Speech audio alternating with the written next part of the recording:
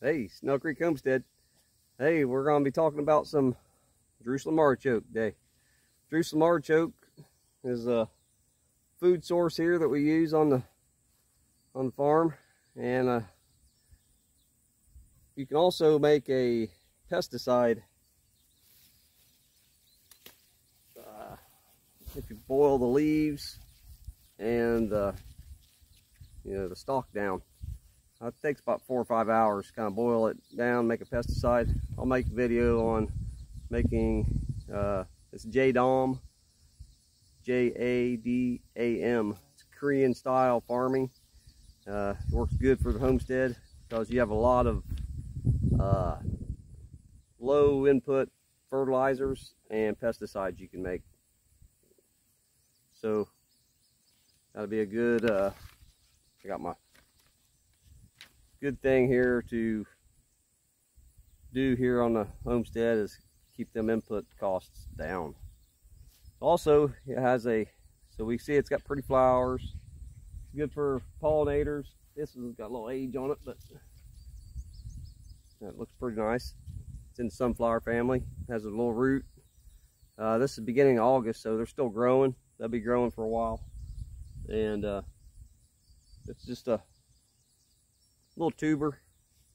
You can eat it for raw. You can eat it cooked, pickled.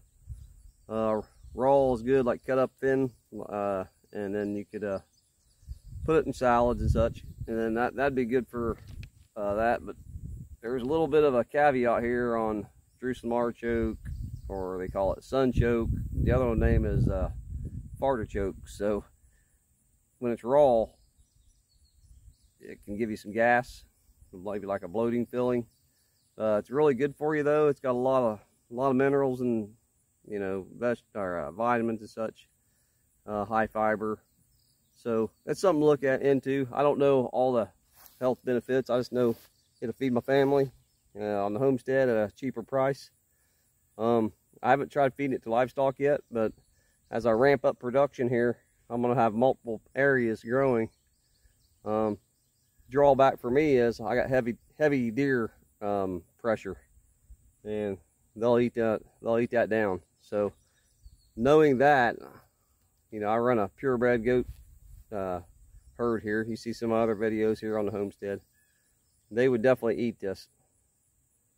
So you could chop it probably for feed stock. I haven't tried it, so you might have to look into that a little bit. But as I start getting higher amounts of it, I'll be able to do things like that. Just come in with a scythe and just scythe it right off. The tuber's good. It's got good weed suppression. You don't see any weeds in it. They just ain't.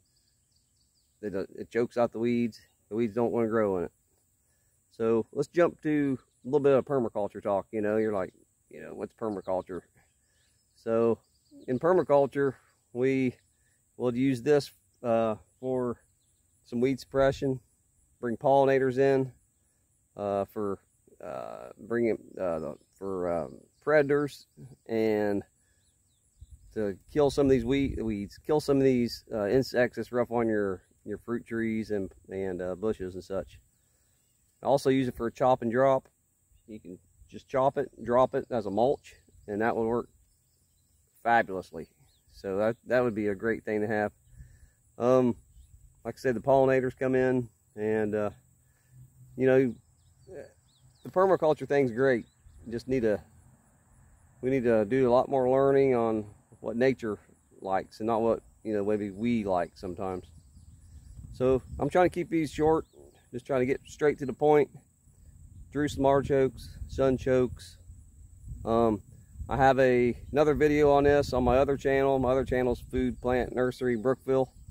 I have a small nursery, backyard permaculture type thing. Trying to get off the ground. We'll see if we can make any headway with that. But yeah, that's a good channel. You can look that up on YouTube also if you're interested in it. I do more growing things there and